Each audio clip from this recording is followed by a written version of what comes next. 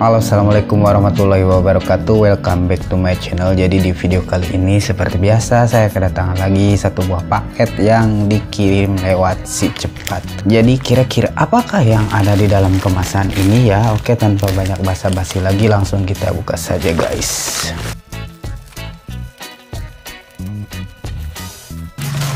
Ya, jadi guys, ini adalah sisir pelurus rambut. Ini dus kemasannya seperti ini, ada tulisan hair straightener katanya ya. Ini modelnya seperti ini, kayak stick yang oi kayak gitu. Kemudian di bagian sampingnya ini ada warna-warna ya, ada green, red, kemudian white, golden, dan juga black. Ya, untuk input voltasenya 220 volt, rated powernya 34 watt.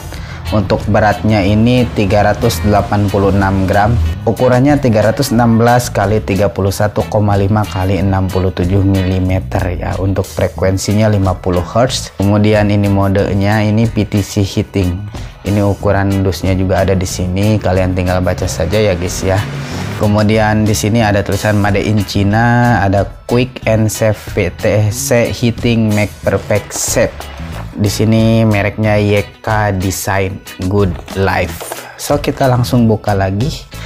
Apakah bagus atau tidak barang ini? Let's go.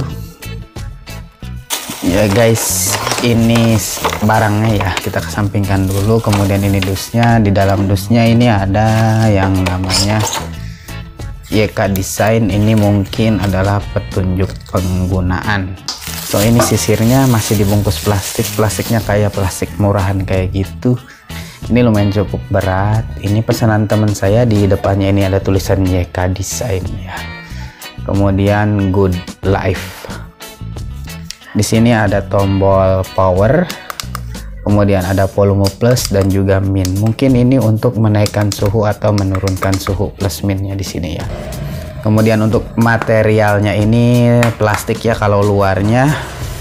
Di sini ada kabel warna abu-abu dan juga ada plug atau colokan EU ya.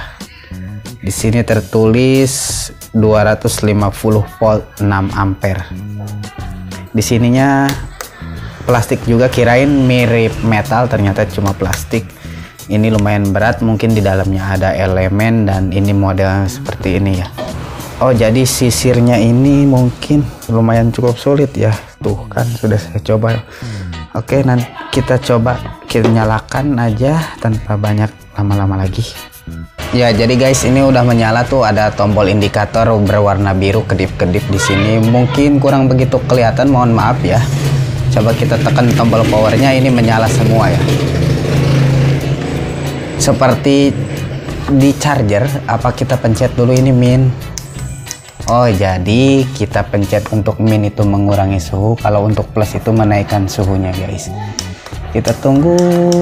Ini udah ukuran full ya, ini udah sampai biru tuh nyala tuh. Mungkin ini lumayan cukup panas, atau headnya kira-kira bisa membuat kulit kita menjadi melentung. Jadi menurut saya ini lumayan nggak enak ya, kurang nyaman. Karena mungkin ini sebetulnya sisir buat cewek, bukan buat cowok ya. Kan ini teman saya kenapa beli sisir yang kayak gini? Apa dia mau jadi cewek? Kemungkinan seperti itu sih. Nah, ini untuk menekannya kita pencet sekali, ini menyala, dan untuk mematikannya kita pencet lagi tombol powernya mati. Kemudian ada indikator biru kedip-kedip tuh lampunya. Untuk menaikkan suhunya kita tekan dulu ya, kita hidupkan dulu. Untuk menaikkan suhunya kita tekan plus, kemudian untuk menguranginya min. Karena rambut saya nggak gondrong, maksudnya nggak panjang-panjang banget gitu ya. Ini kurang nyaman untuk cowok, jadi menurut saya ini nggak recommended ya, atau nggak direkomendasikan untuk pria. Oke, mungkin itu saja untuk unboxing kali ini. Mohon maaf di luar berisik banget tuh adik saya. Sampai jumpa di lain kesempatan. Oh, untuk link pembeliannya akan saya cantumkan di deskripsi nanti. Terima kasih telah menonton video ini sampai selesai.